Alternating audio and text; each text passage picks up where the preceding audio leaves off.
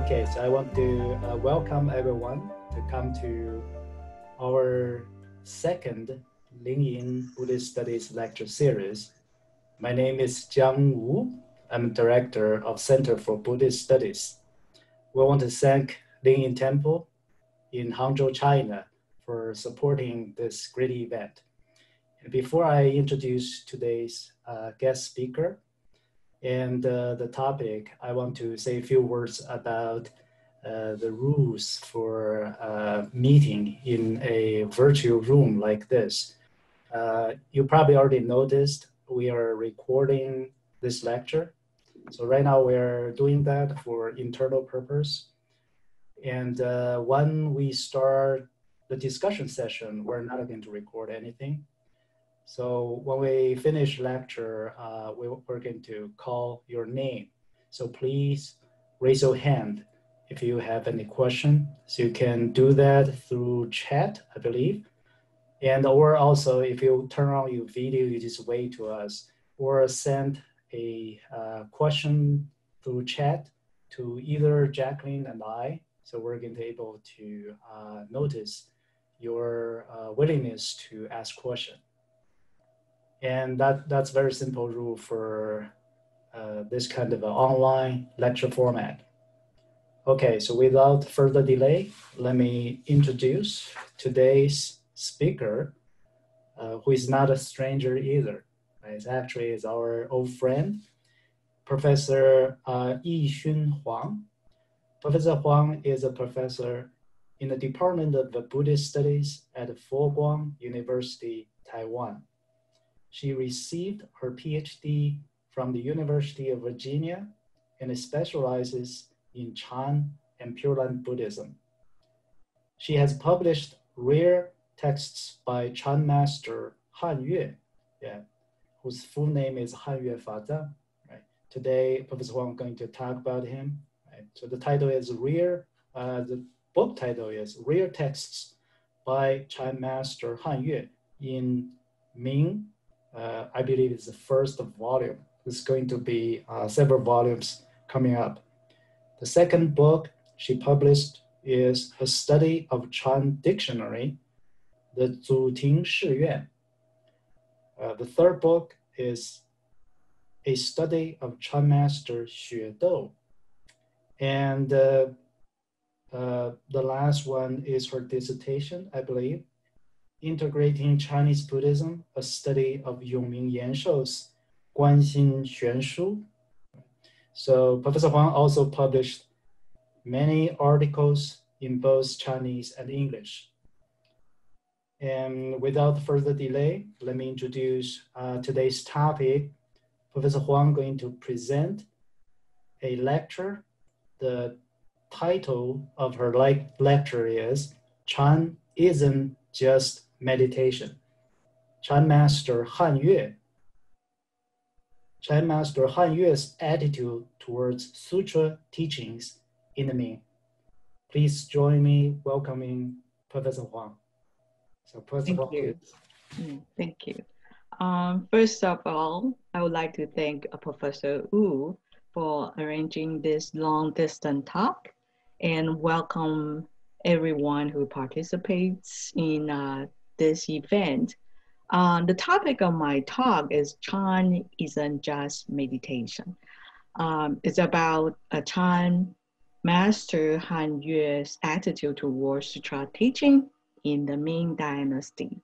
But before getting into the topic, in order to show you the rare texts I use in this talk, I need to introduce our Buddhist Center's rare book collection at Fo Guang University. So for people who didn't have a chance to come to Fo Guang University in Taiwan, these are some landscape photos of Fo Guang University.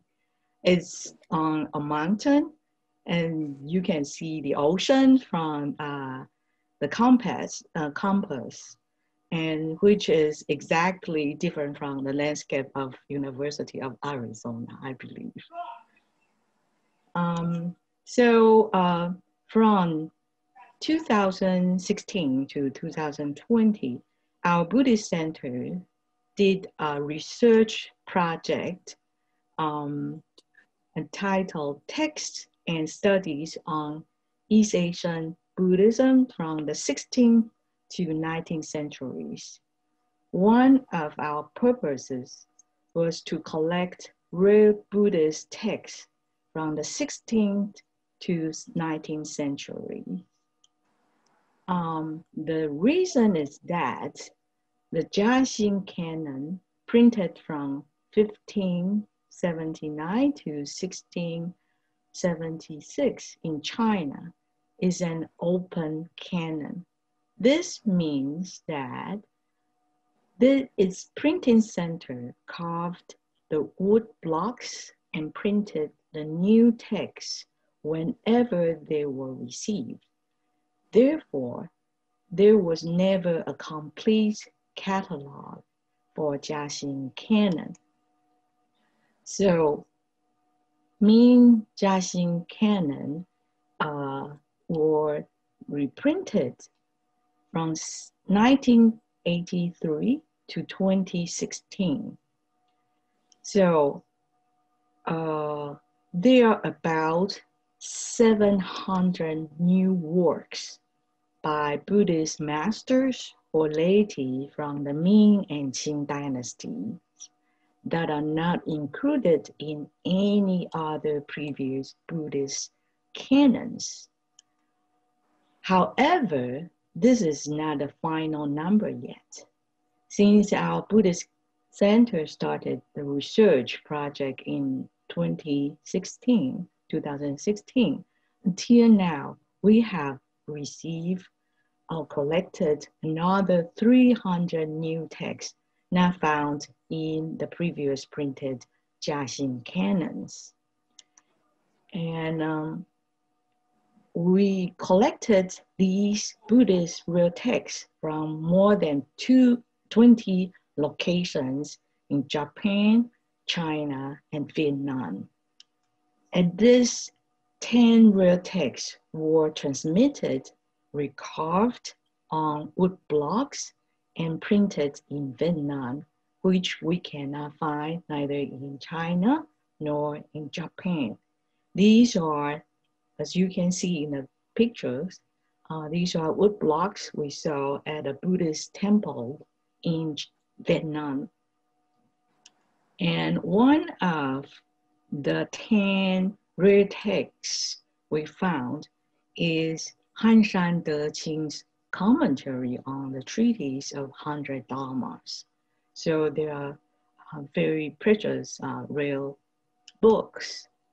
And besides the Buddhist rare books collection, since we don't have the copyright to publish facsimile copies, so what we do is to publish edited version with the study of the text. We have published 5 books so far, including a Chinese translation of Sueki Sensei's book on Japan early modern Buddhism, which just came out last week. And so coming back to my topic, among the 300 Buddhist rare texts, 6 of them were by Ming Chan Master Hanyue, which is the material I used to publish rare books by Chan Hanyue Part 1. This book includes 6 rare texts, and in my talk, I'm going to introduce the first interesting text, Hanyue's guiding words on the Zhizheng Zhuan. I first found Hanyue's guiding words from Shanghai Library in 2016. But after receiving it from Shanghai Library, I soon found out that the last page stopped at fascicle 5, but there should be 10 fascicles. As you can see from the picture, the second part of this text is missing due due to water damage. And so I was really heartbroken when I saw that. But 2 years later, I had a chance to go to the Sutra Repository Hall at Shiyuan Temple in Suzhou. As you can see in the picture, the upper one, this is how I stood there and took photos for the real books for 3 days. And then on the last day, I saw a pile of real books and a tag saying guiding word incomplete. My heart almost stopped and I opened it. It's missing fascicle 1 to 5, but fortunately it contains fascicle 6 to 10. And so now Hanyue's guiding words on the Zhizheng Zhuan is complete in my book. And so let me introduce the author of this rare book, Chan Master Hanyue, briefly. Hanyue was born in a Confucian family and so was very well read. And at age 15, he wanted to live household life and asked his father for permission. His father said, "I would let you become a monk as long as you don't go out to beg for food." So as we can see, even when it gets to the Ming dynasty, monks begging for food is still a problem for Confucians. And after becoming a monk, Hanyue's biggest difficulty is to find a suitable Chan master to study with, which is quite a common problem described in Professor Wu's book, Enlightenment in Dispute. So what Hanyue did to help himself was first to read Buddhist sutras. Hanyue says in one of his works that if you don't have a master or a lineage, you need to understand the teaching in the sutra first so that you don't fall into heretical views. And second, Hanyue practiced Lingji, Chan Lingji's Huatou practice, which is meditation on critical phrase. And third, at age 40, Hanyue entered a 100-day retreat and finally obtained enlightenment without a master's guidance. The first practice shows the importance of the role of sutra teachings in Hanyue's early life. And but before we move on, let me do a quick review on the role of sutra teachings in Chan Buddhism. There is a widely held opinion that Chan masters discourage the study of sutras. Their reason is that if you have attachment to sutra teachings, then it becomes an obstacle on the way to gaining insight. Therefore, there's a very famous slogan appeared in the Song dynasty that Chan is separate from sutra teachings and is not reliant upon the written word. And some Chan masters are even famous for burning sutras. But I have to say that in the history of Chan Buddhism, as I know, there might be only 2 or 3 Chan masters who really burn sutras. And they make this act very famous in Chan Buddhist histories. However, in Chan history, there are also Chan masters who have never abandoned the sutra teachings. The early famous examples are Yongming in the Tang dynasty, who matched matches Sutra teachings with Chan sect and Yongming Yanshou in the 5 dynasties, who believes that myriad good deeds lead to a common end, including Sutra teachings, which is a topic of Professor Welter's book.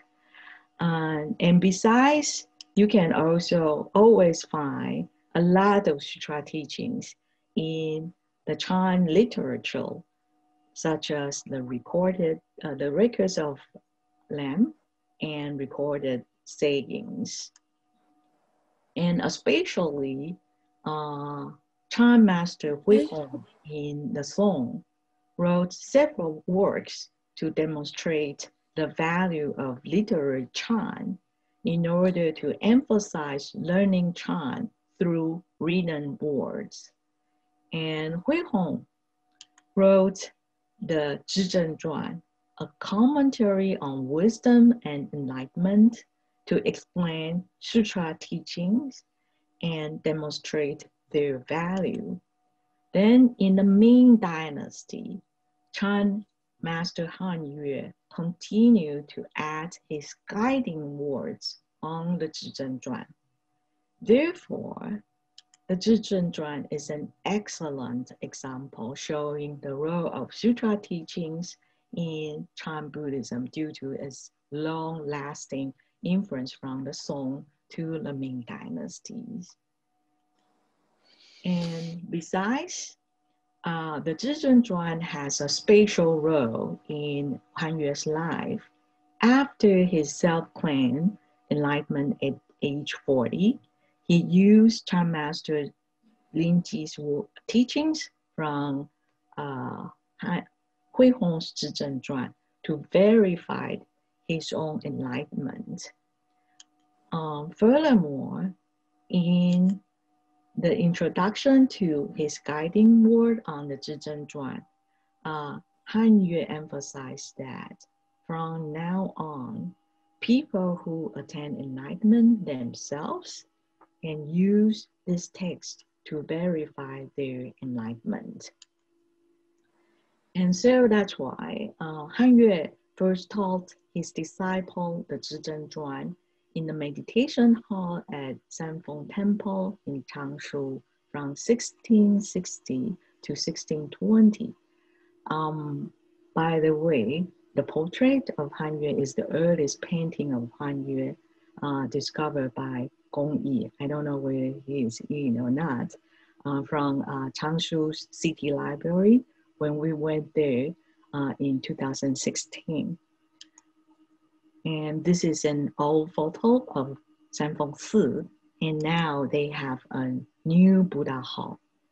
And with this picture, I just want to prove that I really went there and climbed up the rose stairs instead of just getting the cheap pictures from Google. And after you get to the top of the temple, you can see the view of the whole Changshu city. It's a beautiful temple. And then now let me quickly look at the layout of Hanyue's guiding words. The woodblock printing use a triangle sign to indicate Hanyue's guiding words. Then Hanyue's guiding words are followed by the cases quoted from Huihong's Zhizheng, which are then followed by Huihong's own comments. And so, if you look at the style, Hanyue's guiding words is similar with an introductory pointer in the blue clay record, Biyan Lu.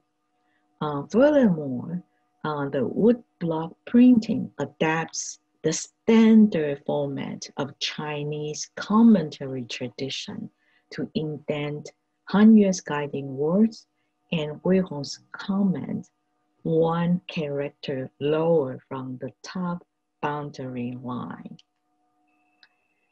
And however, although Sutra teaching played an important role in Hanyue's life. As a Chan master, Hanyue also insists that giving sutra teachings still obstructs people from attaining enlightenment by planting the concept of dharmas in their minds. This is why Hanyue warns Chan practitioners should not take the meaning of ultimate teaching in the sutra as ultimate meaning. To Hanyue, Chan master should not cite sutra teachings to explain Chan practice like lecture masters. Sutra teachings could be used to supplement Chan practice only when the Chan master has eliminated his or her emotion and reasoning and has no attachment. So, Hanyue has the most detached attitude among the masters, Chan masters, identified as defenders of sutra teachings. If you are interested in this topic, you can read page 392 in my book. And then, as a result, Hanyue continued to use sutra teachings to supplement Chan practice and insisted on teaching the Zhizheng from 631 to 635 up to the last year of his life, despite the harsh criticisms from his master Ming. Hanyue's using of guiding words, the purpose is to attract and convert Confucian literati, was very successful. Many Confucian literati became his disciples or lay followers. Then in 1634, Hanyue's master Ming accused Hanyue of turning Chan monastery into lecture monastery by teaching the Zhizheng at several monasteries. Second, he violates the Chan taboo of causing more cognitive hindrance for his audience. This is the first controversy discussed in Professor Wu's Enlightenment in Dispute. And so Hanyue's guiding words has been missing for about 400 years. Now we finally have a chance to do more research on this newly discovered material that caused the controversy. If you want to know more details about this controversy, you can read on the page 393 in my book. And so the controversy between Hanyue and Ming and Hanyue actually caused a downfall for Hanyue's lineage. After Hanyue's death, China became Qing dynasty, governed by non-Chinese, the Manchus. And so some Chinese literati withdraw from public service and escape into Chan. And so Emperor Yongzheng, a self-claimed Chan master, interfered this controversy between Ming and Hanyue and decided that Hanyue's lineage was heretical. And so Yongzheng decreed a repression in 733 on Hanyue's lineage. Some of Hanyue and his disciples' works were destroyed, and Hanyue's disciples were ordered to step down from their abbot's position. Fortunately, Yongzheng died 2 years after his repression in 1735, and Hanyue's lineage was restored shortly after that. This might be the reason I was able to find many Chan texts belong to the Sanfeng lineage and other lineage, Chan lineage, at Shiyuan Temple. We now finally have the opportunity to do new research on Hanyue and his disciples and other Ming Dynasty, Qing Dynasty Chan masters. I hope that future research on these rare books from the Ming and Qing Dynasty will help us to add the last piece to the puzzle, completing the study of Chinese Buddhism in imperial China. And so this is the picture taken the day I found the second part of Hanyue's guiding words. As you can see, I was very happy in the picture. And so I have published my book, an article in English with Journal of Oxford Center for Buddhist Studies in 2018. So I'll send a PDF to Jacqueline. And so if you are interested in this article and in the topic in details, you can ask my PDF from Jacqueline. And furthermore, if you are interested in this topic, you can find a list of rare books collection at university, at Fo Guang University's center's website. If you go to this website, you can find a PDF on the website. And if you open it, you can see some Buddhist titles, books title of our rare books collection. And why it's incomplete, this is because we are not allowed to announce some of the rare books we found from Japan. And so we can only announce some of them that we found from China and Vietnam. But you can see all of them if you come to our center. So I hope you will have a chance to come to Taiwan to use them in the future. And so thank you for listening. This is the end of my talk.